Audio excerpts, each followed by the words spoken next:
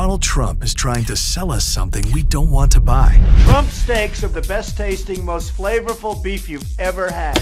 No, not that. That's the real deal. I forgot about that. Oh, that too. Wow, he's really tried to sell us a whole bunch of crap.